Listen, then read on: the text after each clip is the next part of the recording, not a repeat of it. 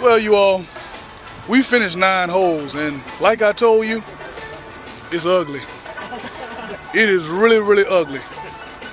I'm beating her so bad because I love her. I can't even mention the score because this is going on Facebook and YouTube. I can't mention the score, but I'm gonna tell you like this: it's double digits. Okay.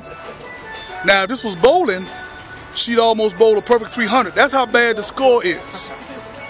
In golf, she has to realize the lowest score wins.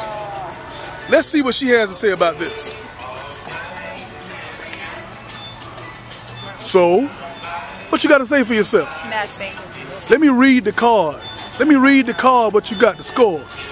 3, 3, 4, 7, 3, 7, 4, 7, 3. Damn, it's like a 747. This ain't no jet. This is putt-putt golf. Admit it. Say, I never challenge you no more, Big Daddy. Say that.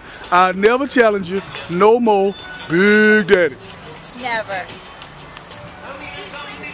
See, that's what she's saying now.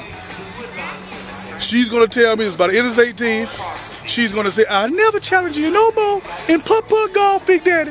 I was sorry. I didn't know what I was doing. I was disillusioned. I was confused. Trust me, it is going to happen that way. I was confused. I was out of my mind. Because it's my birthday, I thought I was on Superman juice or something, but I really don't know why. Okay, we'll come back in a few and we'll let you know how bad the carnage is.